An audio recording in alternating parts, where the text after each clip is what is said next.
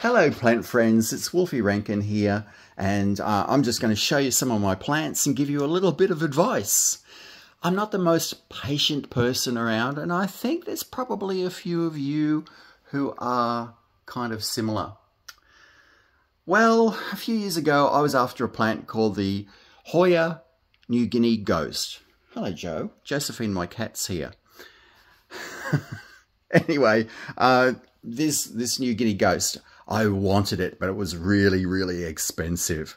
And then someone came along on Facebook Marketplace and offered this little guy for about $20. And I thought to myself, I'll get that. So I did. And it had 2 leaves. And that's all it had, 2 leaves. And it's very, very small, as you can see, compared to my finger. And then one leaf died, and I thought, oh no, I've lost half my plant. But then the summer came around and it grew 3 extra leaves, which I was very relieved about. But as you can see, it's really, really tiny. And this was about, 2 years ago now, I think. Now, the problem is I can go on Facebook Marketplace now and buy a plant that's, a decent size, one that's actually, it looks like a plant that you can show off to people. Like something you might get from Bunnings, for instance. Not tiny like this little one. So I'm kind of stuck with this. Now, if I had a greenhouse or something, it probably would have bloomed, come on like mad, But no, I'm stuck with this. However, I'm a patient wolf, and this will eventually grow, and I know it will, and it will be beautiful. Now, similarly, sorry, I can't get my tongue around that this morning. I've got a Calistophylla Hoya here, which is 1 leaf, and it's been 1 leaf for ages.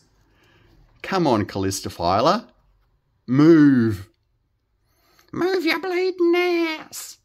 I know she said ass because she was English. That's right. Anyway, this is Calistophylla, but you know what? I'm not annoyed about buying this because I didn't buy it. This was given to me by a very good friend called Robin, who offered this to me from her plant.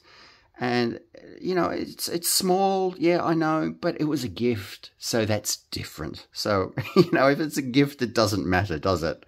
And I'm very pleased to have it. I'm just waiting for it to do something. It hasn't done anything yet. It hasn't sprouted a new leaf or put out a stem of any kind. It's just very, very, very small.